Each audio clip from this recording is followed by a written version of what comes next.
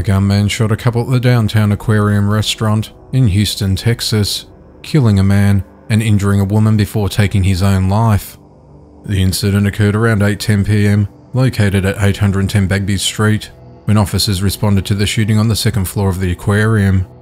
The event unfolded when 29-year-old Gabriel Vargas and his 24-year-old wife were at the restaurant bar having dinner during their visit to Houston from New York, when the suspect, who was sitting at the opposite end of the bar, got up and went over to the area where the couple were and started firing shots at them before turning the gun on himself. The gunman was later identified as 39-year-old Danny Gonzalez, and Vargas was pronounced dead on the scene. Vargas's wife was shot in the leg and was transported to the hospital in a stable condition. The authorities believe that the shooting to be a random incident where the couple were unfamiliar with Gonzalez. Gonzalez was sitting at the bar by himself, drinking for several hours before the shooting occurred.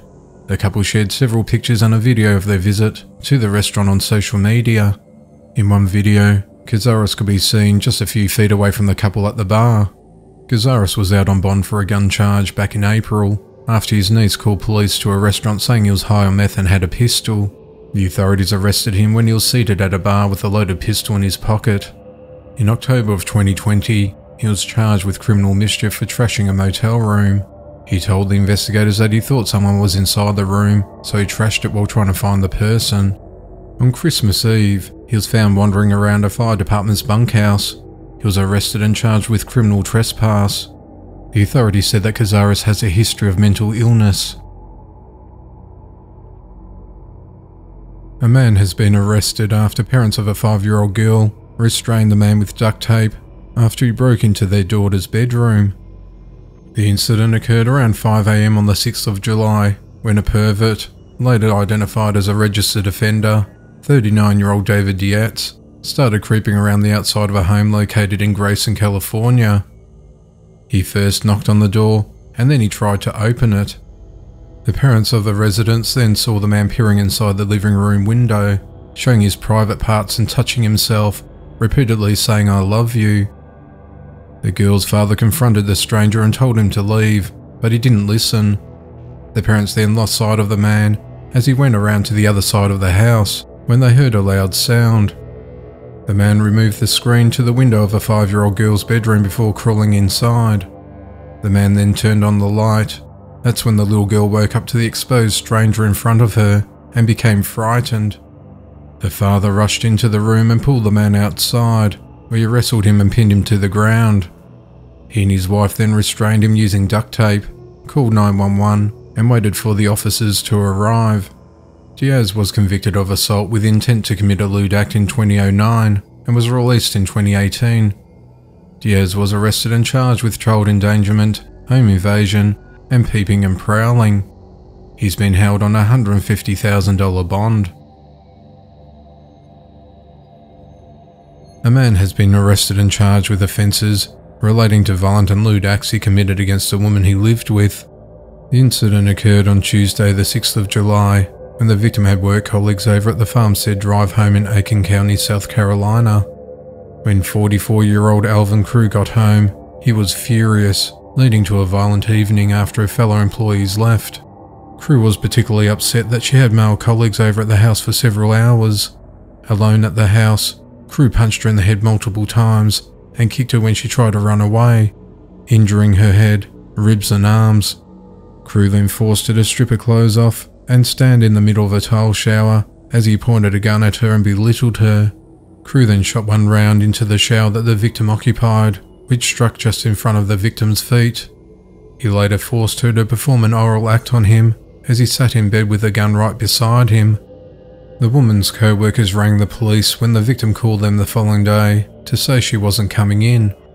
They said that was unusual for her, and they wanted the police to do a welfare check. When the deputies arrived at the couple's home, Crew saw them and tried to hide behind the garage doors. They found the victim so scared that she asked the deputies to leave before they finally separated the couple and took Crew away in handcuffs. That's when she told them what happened.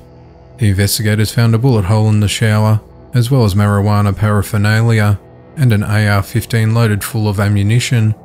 The victim had bruising to the left side of her face and felt like she may have had a possible broken rib and a broken finger. She said her family would take her to the hospital. Crew was charged with criminal lewd conduct, domestic violence, kidnapping, pointing and presenting firearms at a person, possession of a weapon during violent crime, and a related weapons offence.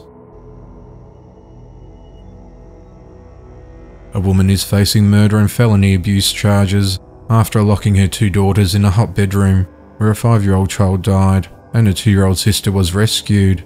The 23-year-old mother, Camilla Taylor, had been acting strange, and a friend of hers became concerned when she received a text from her that she perceived as a vague suicidal threat.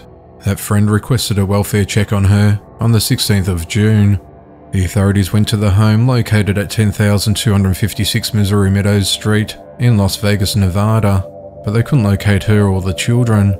On the 26th of June, the neighbours also noticed that Taylor was acting peculiar. At one point, she sat in the driveway holding her children wrapped in blankets in the middle of a hot day. She'd also been seen throwing rocks at vehicles and breaking a truck's window with a KitchenAid mixer.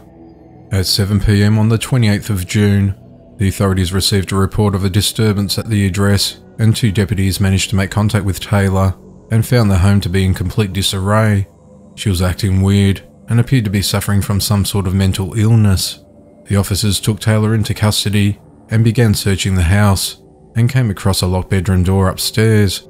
They then kicked the door open and discovered Taylor's daughters inside. The 2-year-old was standing next to a bed while the 5-year-old was laying unresponsive on it. One of the deputies began CPR on her until the paramedics arrived, but to no avail, and she was pronounced dead. The authorities noted that the air conditioning in the house was not on, and the temperature in the bedroom felt far warmer than the rest of the residence. While the home's thermostat read 95 degrees, the temperature in the room was 108 degrees. In addition, a humidifier was turned on to the maximum position. After Taylor was put in the back of the patrol car, she began making utterances including it was a necessary sacrifice, and insisted on being taken to a mental institution. Neighbours also told police they overheard her say "I killed it," and claimed to be the son of Jacob.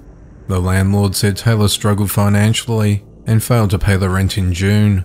Taylor faces a murder charge, along with 2 counts of felony abuse. Her younger daughter was taken by Child Protective Services. She's scheduled in court on the 15th of July. A Utah man has been charged with aggravated abuse after deliberately leaving a disabled woman locked in a hot car. 66-year-old Richard Young got into an argument with the victim, whose name's been suppressed, in Murray City on Friday the 9th of July. Upset, Richard turned off the car, took his keys out, and said "have a nice life" as he walked away, leaving the woman with no way of getting out of the vehicle. The outdoor temperature was 101 degrees. The woman was in the car for 15 to 20 minutes with the windows rolled up, and it was becoming extremely hot inside the car. The woman became paralysed from the heat as she suffers from multiple sclerosis, which Richard was well aware of. The local fire department was called and helped her get out of the car. She was given a drink, a wet towel, and ice packs to cool down. Richard has been charged with aggravated abuse of a disabled adult.